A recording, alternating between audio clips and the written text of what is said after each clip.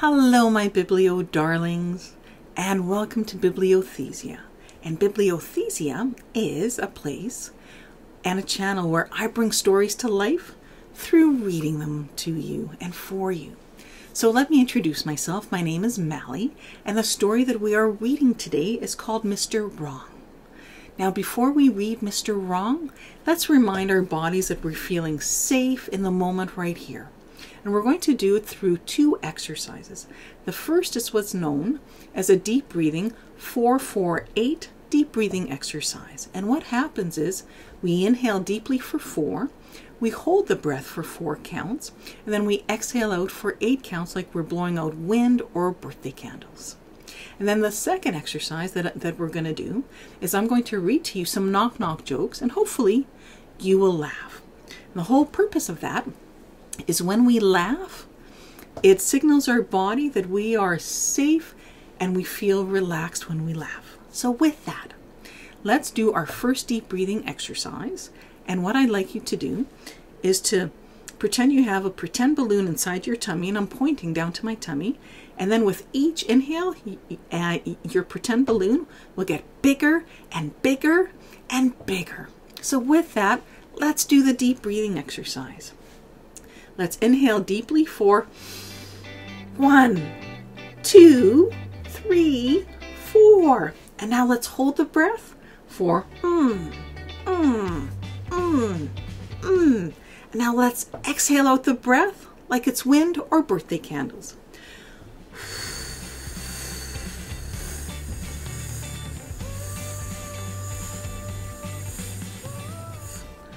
Good job. Does your body feel calmer? Well, I have an invitation for you. For the next 30 days, when you wake up in the morning, do the 4-4-8 deep breathing exercise. And then at lunchtime, do it as well. And then just before you go to sleep. And I would encourage you to do it over the next 30 days. And then after the 30 days is up, notice, is your body feeling calmer? And if it does, comment in the section below. Now, the other way that our body can relax some more is by the knock-knock jokes. So I'm going to reach over for my knock-knock joke book and read to you 3 jokes. And here they go. Or here they are. Here's the first joke. Knock, knock. Who's there? Bird. Bird who? Bird, I don't want to go to bed. But I don't want to go to bed. And here's the second one. Knock, knock. Who's there? Leslie. Leslie who? Leslie town now before they catch us. Oh, like let's leave now.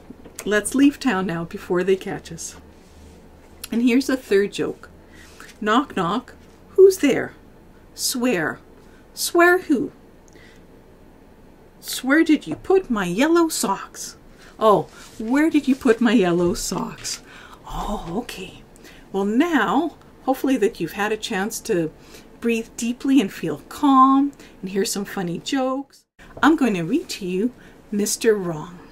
And looking at the cover, Mr. Wrong is orange, and on one hand, he's got a blue glove, and on the other hand, he's got a yellow glove, and on top of his head, he has a flower pot, and there's a white flower, and he's got a black shoe on one foot and a brown shoe on the other foot.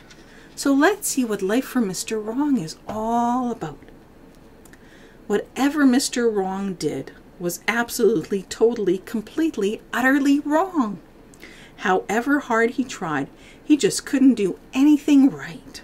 Just look at his house. I mean, if we look at his house, it looks like the windows are all wonky, and the door's window is on the bottom when it should be on the top. It looks like his chimney is going this way and that way instead of up and down. Wow, that's so interesting. Well, one fine morning, Mr. Wrong woke up. He hadn't slept very well because of the way he'd made his bed the day before. He jumped out of bed, fell over twice, put on his shoes on the wrong feet, went to the bathroom, flipping over the bath mat, squeezed out some toothpaste onto the wrong side of the toothbrush, brushed his teeth, ouch, that would hurt, and went downstairs. Bump, bump, bump. Oh, that sounds painful. Not a very good start to the day. In fact, his usual wrong start to the day. Oh. In his kitchen, Mr. Wrong poured some milk onto his cornflakes and missed. Oh, look at the sad look on his face. As he sat in his kitchen that fine morning, eating his dry cornflakes, he sighed. Oh dear, he thought, I do so wish that everything I do wasn't quite so absolutely, totally, completely, utterly wrong. Aw, I feel bad for Mr. Wrong. So after breakfast, he went for a walk in order to think about how he could solve his problem. It took him 10 minutes to get out of the house because he kept trying to open his front door outward instead of inward. Oh, poor Mr. Wrong. As he walked along, he passed a worm. Good morning, dog, he said. The worm grinned. He was used to Mr. Wrong. Okay. He met a postman. Good morning, Mr. Wrong, called the postman cheerfully. Good morning, doctor, replied Mr. Wrong. Oh, dear. He met old Mrs. Twinkle, who lived down the lane. Good morning, Mr. Wrong, she smiled. Good morning, Mr. Twinkle, replied Mr. Wrong. Oh, dear. And then he met somebody he'd never met before. Somebody who sort of looked like him, but didn't. Good morning, sir, said that somebody. Good morning, madam, replied Mr. Wrong. I'm Mr. Wrong. I guess that, replied the person. Well, I'm Mr. Right. Now tell me, he went on, why are you walking along looking so miserable? Because, replied Mr. Wrong, I can't do anything right. In which case, said Mr. Right, we'd better do something about it. Follow me. And off he set, and off set Mr. Wrong, in the opposite direction. Mr. Right hurried back and turned him around. This way, he said, and they walked together to where Mr. Right lived. It was a house which somehow looked something like Mr. Wrong's house, but different. Hey, this is what I noticed. All the windows are right side up, and the door window is where it needs to be, where people can see, and the chimney is up and down. Yeah. Well, Mr. Right took Mr. Wrong into his living room. I think, he said, that the only way you are ever going to change is for you to come and live with me for a while. And you may end up being not quite so absolutely, totally, completely, utterly wrong about everything. Sit down, he said, and we'll talk about it. Mr. Wrong sat down and missed. Aw, poor Mr. Wrong. Mr. Wrong stayed with Mr. Right for a month, and during that time he changed.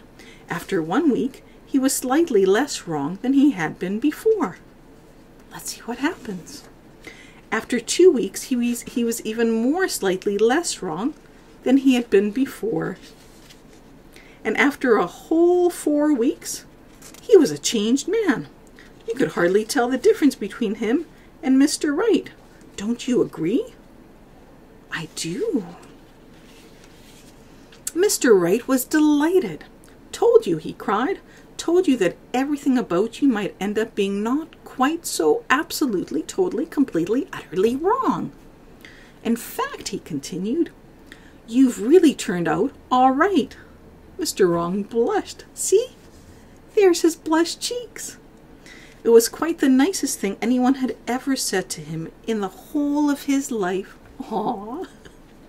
And he went home, lived happily and right ever after. Now, you probably think that's the end of the story, don't you? Well, it isn't. And the reason it isn't is because of what happened to Mr. Right. The trouble was, you see, that the longer Mr. Wrong had stayed with Mr. Right, and the more right Mr. Wrong became, the more wrong Mr. Right had become.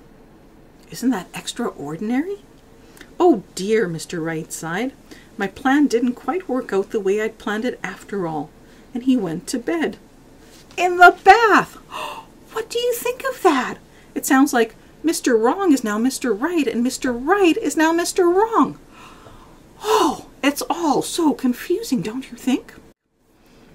Well, we've come to the end of our time, and I got a little concerned there. One of the best ways for relaxing is doing that deep breathing exercise. So let's do our second deep breathing exercise. Are you ready? Let's inhale deeply for 1, 2, 3, 4. And now let's hold the breath for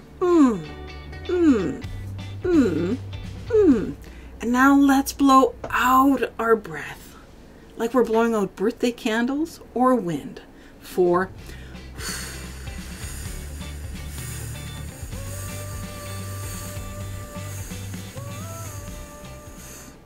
and do you feel calmer?